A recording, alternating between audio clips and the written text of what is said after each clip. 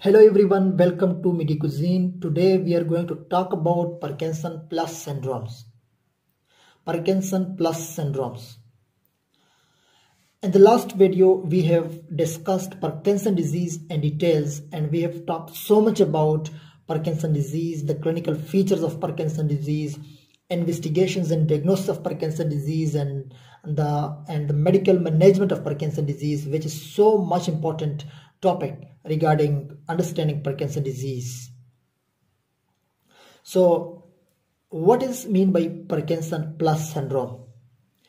A disease where the Parkinsonian features are accompanied by other neurological symptoms as well is called Parkinson-Plus syndrome. We will see in a few minutes that Parkinsonism will be accompanied by other neurological symptoms and Parkinson-Plus syndromes. And the first Parkinson-Plus syndrome we will talk about is multiple system atrophy, MSA. In multiple system atrophy, the Parkinsonism is accompanied by autonomic instability.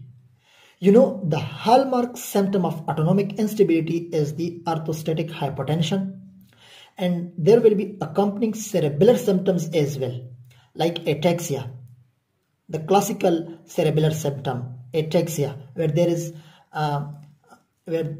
is loss of coordination of in the body movements. So Parkinsonism plus autonomic instability plus cerebellar symptoms, this comprises the multiple system atrophy. Now you can see this, you can see that the Parkinsonism is accompanied by other neurological symptoms like autonomic instability, like ataxia.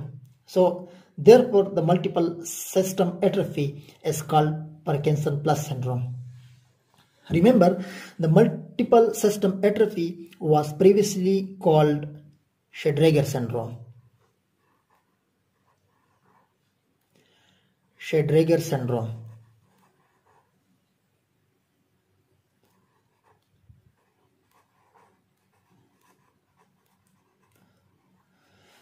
Now, in multiple system atrophy, there are Parkinsonian features, autonomic instability, and cerebellar symptoms, with either Parkinsonian features or cerebellar symptoms predominating. So by these kinds of things, we will get two different variants of MSA. If Parkinsonian features predominate, the variant will be called MSA-P, P for Parkinson. If cerebellar symptoms predominate, the variant will be called MSA-C. And the MSA-C was previously known as olive pontocerebellar atrophy. Olive pontocerebellar atrophy. Now, multiple system atrophy is a less common disease, less common than Parkinson disease. And MSA-P actually where the Parkinsonian features predominate as compared to cerebellar symptoms.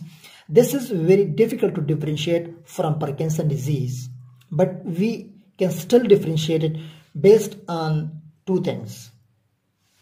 Number one, in MSA-P, the multiple system atrophy P, where the Parkinsonian features predominate, there is postural instability with early falls.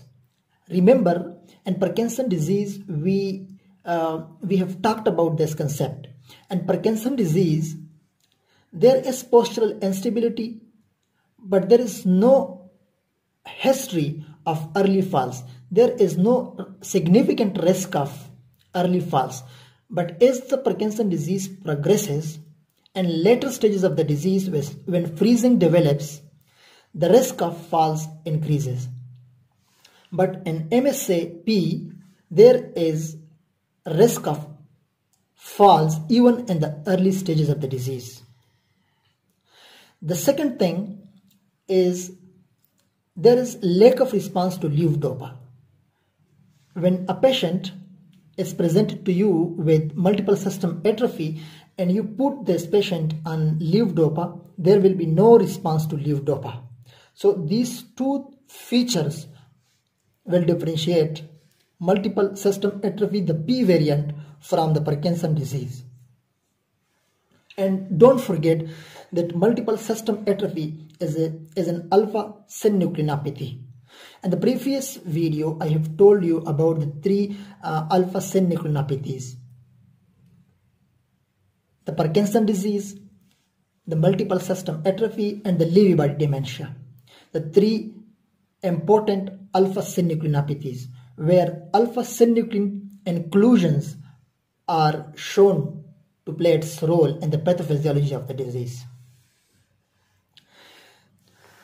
Regarding the management of multiple system atrophy, it is said that it is symptomatic only. There is no medicines available to change the course of this disease. Prognosis is poor than that of Parkinson's disease, with less than 10 years of survival from the onset of symptoms. Remember that the 10 years survival is from the onset of symptoms, not from the diagnosis. And the best thing about multiple system atrophy is that cognition remains intact throughout the course of the disease. The second Parkinson-Plus syndrome we will talk about is progressive supranuclear palsy, the PSP. In PSP, we have symmetrical Parkinsonism plus cognitive impairment plus vertical gaze palsy plus bulbar symptoms. The classical vertical gaze palsy, which is the hallmark symptom of PSP, which is actually the impairment of up and down gaze of the eyes, may take years to emerge, while the Parkinsonism, the cognitive impairment and bulbar symptoms may occur in the early stages of the disease.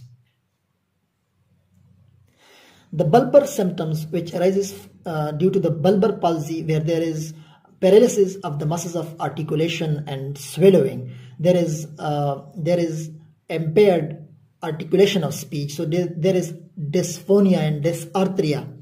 There is paralysis of the muscles of swallowing. The swallowing reflexes are impaired, so there is a risk of aspiration pneumonia, and there is drooling of saliva. So all these symptoms are called bulbar symptoms, which is associated with bulbar palsy. So progressive supranuclear palsy has different pathological features than multiple system atrophy. It is actually associated with abnormal accumulation of tau protein in the central nervous system, so known as taupathy. It is not a synucleinopathy, it is a taupathy. The survival rate is similar to multiple system atrophy, and regarding the treatment, there is currently no treatment available for PSP. Even the Parkinsonism doesn't respond to levodopa. The third Parkinson-Plus syndrome we will talk about is corticobasal degeneration. Corticobasal degeneration. It is less common than multiple system atrophy and PSP. The clinical manifestations are very variable and include Parkinsonism, dystonia, myoclonus, and alien limb syndrome. Alien limb phenomena, where a limb, usually an upper limb, moves about and interferes with the other limb without apparent conscious control. There is actually involuntary, purposeless movements of the limb with the feeling of estrangement. What is estrangement? The patient feels that the limb that is moving around purposelessly doesn't belong to him or her anymore. The cortical symptoms like dementia and apraxia, which is inability to recognize objects and persons, they are also common. And sometimes these cortical symptoms are the only dominant symptoms in corticobasal degeneration. And it is also a taupathy, similar to progressive supranuclear palsy. The fourth Parkinson-Plus syndrome we will talk about is Huntington disease. Now you will say that, okay, Huntington disease is a separate disease in which there are no Parkinsonian features. Yes, you are right. There are no Parkinsonian features in a typical Huntington disease. But there is a variant of Huntington disease called Westphal variant, where the chorea is replaced by Parkinsonian features like akinesia and rigidity. So I'm talking about that very variant of Huntington disease, Westphal variant of Huntington disease, which is Parkinsonian features. So it may be considered as the Parkinson-Plus syndrome, that very variant of Huntington disease I'm talking about. So the Westphal variant of Huntington disease has juvenile onset. Usually the age of onset is less than 20 and less than 18 even. And interestingly, sometimes this Westphal variant becomes very difficult to differentiate it from Parkinson disease because it is symptoms similar to Parkinson disease. About this, that how we will differentiate this Westphal variant from Parkinson disease, we have talked about this question in the previous video of Parkinson disease. So if you have not watched that video, go watch that video. The fifth Parkinson-Plus syndrome we will talk about is Wilson disease, which is an autosomal dominant disorder, a genetic disorder, which is due to mutation in a gene called ATP7B, due to which the copper metabolism becomes defective and copper starts depositing in the central nervous system. This manifests in various movement disorders like tremors, dystonia, ataxia, and Parkinson disease. So Wilson disease may have Parkinsonian features. So it can be regarded as Parkinson-Plus syndrome. Now, don't forget to exclude Wilson disease in a patient presenting with a movement disorder who is less than 50 years of age. Remember this. Here is the time for a fun question. What are the most common causes of death in Parkinson disease? What are the most common causes of death in Parkinson disease? The answer will be, the most common cause of death in Parkinson disease will be pneumonia, specifically aspiration pneumonia.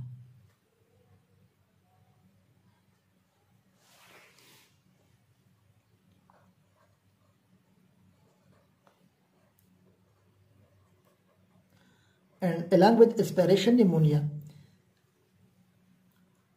the other common cause of death in Parkinson disease is falls, leading to injury-related deaths.